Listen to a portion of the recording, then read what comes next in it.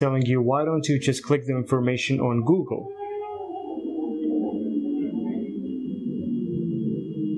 What's going on, everyone? Welcome back to my channel. My name is Badzilla. I make physics videos and animations and sometimes discussions like this about philosophy and also science. Today I would like to share with you reasons that would justify you going to college 3, 4, 5 years or anything, sometimes even more in the case of medicine, for example. Of course, we live in an age where there is a lot of cynicism and even resentment towards college and people that even try or choose to go to university. Everyone's telling you, why don't you just type the information on Google? Or it is better for you to open some kind of business on social media or outside of that instead of actually going to college. Now, it is my belief that the people that say that are actually having usually a really bad critique of the point of education, and they completely miss the point of it. And it's not like you cannot open a business if you choose to go to college. But I think what they're saying, which is valid, is you shouldn't pursue college as a means to get you some kind of job so that you can make your living,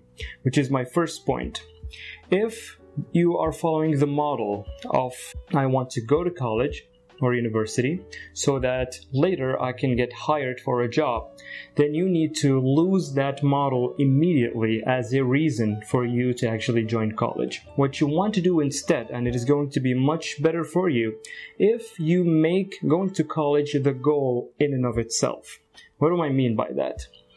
That means if you choose to go to psychology, don't say, I want to be in psychology school so that one day later in the future I want to become like Jordan Peterson. Now, I am not saying that it is bad to plan ahead or set like a step-by-step plan. But what I am saying is don't make it some kind of period where you have to suffer through until you can get the goal. Instead, going to it with the mindset that it is a goal in and of itself. I joined engineering because I want to do engineering. I joined psychology because I want to do psychology. So it is not a sacrifice of your time. This is a bad model for you to take, and it's also a bad idea. It's going to make it even more challenging for you, and it might even affect your performance. What does it mean if you go to a field and then later you don't get the job that you wanted 4 or 5 years ago? It shouldn't mean that you failed. Just the fact that you acquired the degree that you wanted should mean that you actually succeeded in that alone, and then you can decide what comes next and succeed in that too. That can be opening a business, and it can also be taking a job. Second reason is, and this is what I observe that a lot of people actually miss, is that the training you get when you go to university is not just the education of the university itself.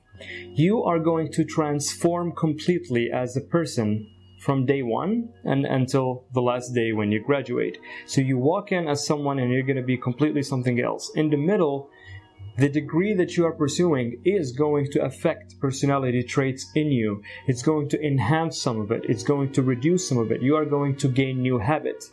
You're going to lose habits. You're going to make new friends. And those friends are going to influence you. And you are going to influence them back. So it is all intertwined in a very developmental state and a period of your life that is just so transformative. And that is something that you should take into account when you want to go to college. So you can set that as a goal. I want to go there for the experience.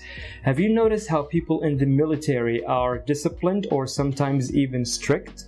Why do you think that is? Well, that is for two reasons. Reason number one is that they already had the proclivity for this kind of behavior, and that is what also made them pick going into the military in the first place. And then they go into the military, and then the commander basically spits in your face and moves you around and tells you you are a piece of... And that is motivational for you. It actually becomes motivation. So they end up being strict. So what happens inside the military enhances the traits in their personality, which they already had. Well, it's the same thing when you go to university, depending on the field you go to. It can be seen as a training camp that will change you completely. Now, the third reason and the last reason, which is obviously not even disputable, is that some fields require you to have a very specific education and a university degree. For example, if you want to go into medicine, if you want to become a brain surgeon, or if you want to become an engineer, you cannot look at YouTube videos and become an engineer. You cannot do a Google search and learn. There is no way around it, at least not at this time. There's no way that I know of that's going to make you an engineer. There will be, and this goes for, I'm not talking about only those two fields, it goes with a lot of fields, but you know what I'm talking about. There are certain fields where if you don't have the degree, you don't become the skill.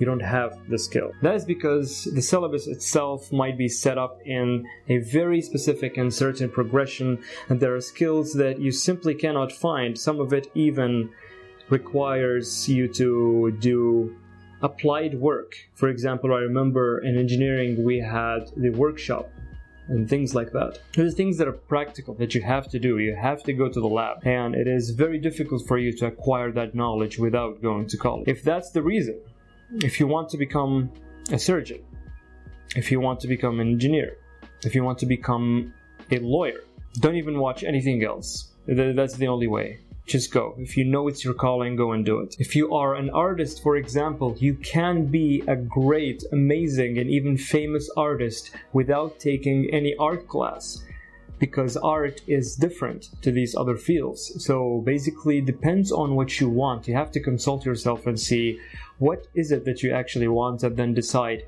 if you go there or not, depending on the field itself. So that is the third point on this. So that's it, guys. Let me know your thoughts in the comments below and generate a discussion. If you have more reasons to go, reasons not to go, I'd love to hear those, so put those in the comment below. My second channel is also on YouTube, and the link is in the description below. It is very cool. It shows a different side of me that you do not see here on this channel. It is not physics. It's where I talk about life philosophy and things like that. I really hope you enjoyed this. Thanks again for watching, and I will see you next time. Badzilla out.